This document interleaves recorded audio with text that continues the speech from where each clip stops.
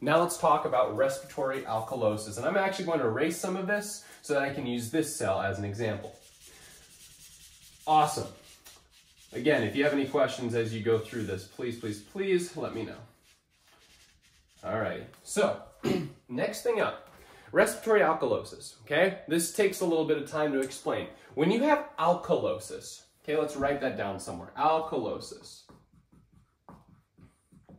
Sounds a lot like the word alkaline, which means basic, okay? Which means you have a high pH, which otherwise means that you are low acidity level in your blood.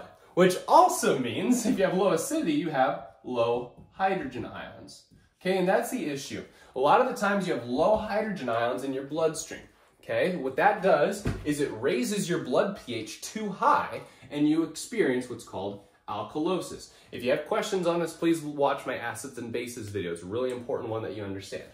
We know, okay, that in your bloodstream, we need to keep the pH around 7.35 to 7.45 in pH. Okay, that's slightly basic. But in alkalosis, we'll say that it goes to something like 7.6.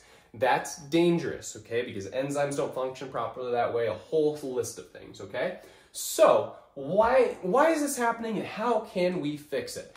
Very extensive answer to that question. Let's keep rolling. So, I told you that alkalosis occurs when we have low hydrogen ions. It can also occur if we have high amounts of bicarbonate, HCO3 minus, okay? Bicarbonate acts as a buffer, basically takes away some of the hydrogen ions and makes your blood more alkaline, okay? So what's happening here? Well, let's step back a little bit and figure out why it's happening as well as how we can treat it. So first off, in your cells, let's start there. In your cells, we need to be making ATP, right? So we're going to be doing this equation a lot. Glucose, so we're basically bringing in glucose from our food. We're adding it to a lot of oxygen, okay? And we're going to be producing a lot of ATP, something like 32 to 36 ATP that will power those sodium-potassium pumps. We're also going to produce a lot of water, okay? So it's about 6 water. And we're also going to produce 6 carbon dioxide. Okay, well, if you've watched any sort of buffer videos, you have heard of an enzyme called carbonic anhydrase. Carbonic anhydrase can actually take these molecules of water and carbon dioxide and produce an acid, H2CO3, which is called carbonic acid. Okay, carbonic acid. Well, you know that an acid produces hydrogen ions, yes?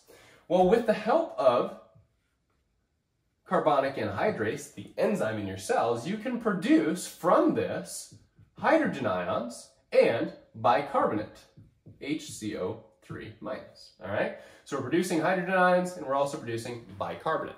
Okay, now check this out.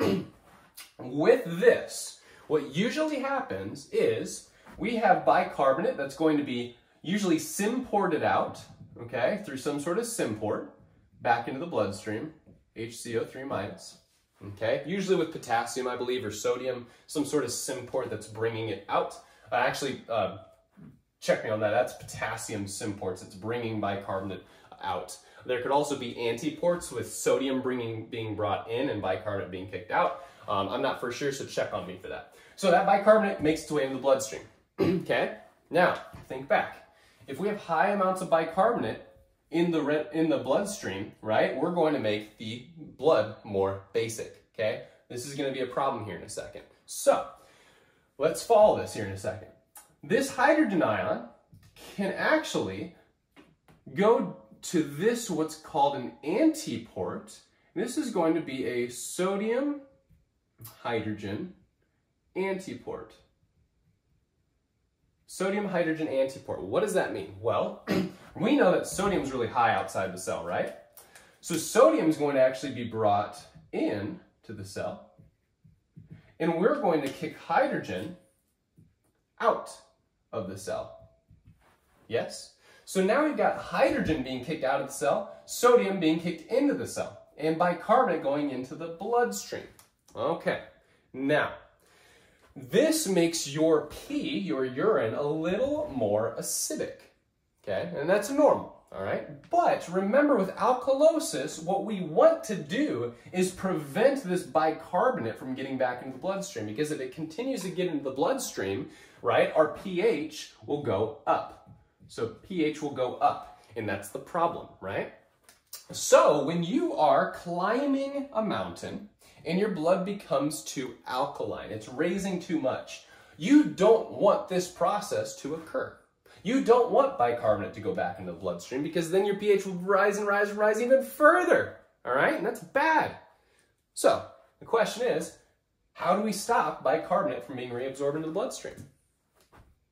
You may say, well, let's just stop this reaction, right? Let's stop glucose and oxygen making ATP and all that stuff, because then all this stuff downstream will happen, right?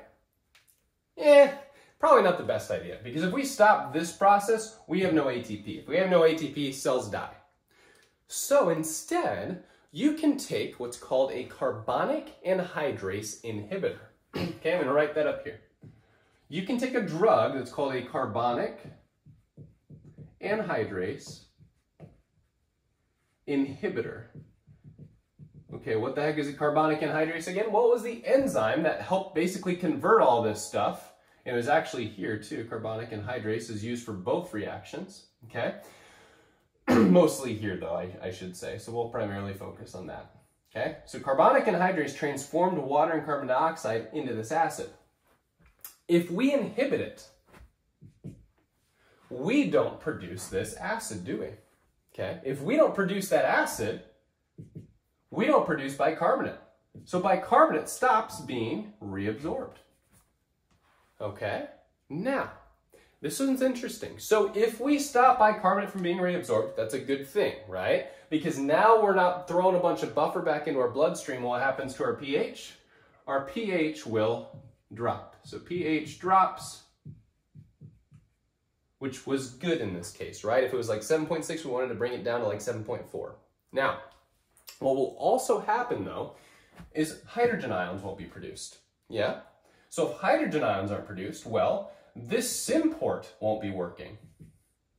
If this symport isn't working, where will sodium remain? Tough question.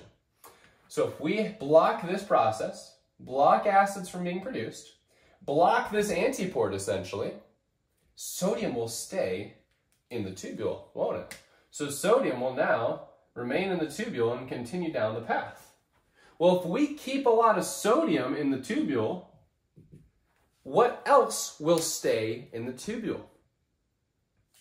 Water. Because this is a solute, right? So if we keep solute in the tubule, we keep water in the tubule. And if we keep water in the tubule, where will these things end up? As urine. So if you ever take a carbonic anhydrase inhibitor, you will have to pee pretty frequently, okay? If you've climbed a mountain before and you've had this alkalosis and you take this, this what's called diuretic, it makes you pee more, you're doing it basically to lower your blood pH, but a symptom of that is you urinate a lot. Now, this is one last application to carbonic anhydrase inhibitors. So we've gone through basically everything I want to, I just want to extend it a little bit. If you use a carbonic anhydrase inhibitor, you are peeing out more fluid. If you're peeing out more fluid, right, less is being reabsorbed. So your blood volume will also drop. So your blood volume also drops. Because basically all that filtrate that was pushed out from the bloodstream is staying in there and you're peeing out more. So therefore the stuff being reclaimed has decreased, blood volume drops. Well, that's really helpful if you have hypertension, if you have high blood pressure, right? So carbonic anhydrase inhibitors, since it drops your blood volume, it is a blood pressure medication. Because if your blood volume drops, you have a decrease in blood pressure. So this is a drug for hypertension, high blood pressure. So if you ask any of your friends if they have high blood pressure and they take a carbonic anhydrase inhibitor to basically lower their blood pressure, most of the time they're going to the bathroom pretty frequently, okay? So really intricate stuff here. Hopefully this was helpful. So once again, just to recap, we went through the proximal convoluted tubule, the first part of that nephron. We talked about how it reabsorbs a lot of different solutes, things like glucose, amino acids. In fact, I believe something like 80% of like glucose, amino acids, and other beneficial solutes are reabsorbed at the PCT. So that's really important. Furthermore, we talked about how we establish that concentration gradient with the sodium-potassium pump. So we have high sodium to play with, high potassium inside the cell to play with, and that powers different gradients, right, for these symports here and here, as well as an antiport here, right? We talked about how glucose symporters are only found in the proximal convoluted tubule. So if you have diabetes and you have a lot of blood glucose, okay, it'll stay in that tubule after the PCT and you'll pee out a lot of glucose because water follows that solute glucose. Lastly, we talked about this sodium hydrogen antiport and how it can basically pull hydrogen into the tubule, sodium into the cell, because we produce this acid from cell respiration, okay? And that reabsorbs bicarbonate. Now, if it reabsorbs bicarbonate, our pH in our blood will go up. That could be dangerous. So we can take carbonic anhydrase inhibitors to block this whole process, block this antiport, block hydrogen or bicarbonate from being reabsorbed. So you'll pee a lot, sodium and water will stay in the tubule, but you are decreasing your pH because you're not reabsorbing that bicarbonate ion as often. Awesome. It's also a drug for hypertension because it lowers your blood pressure by lowering blood volume.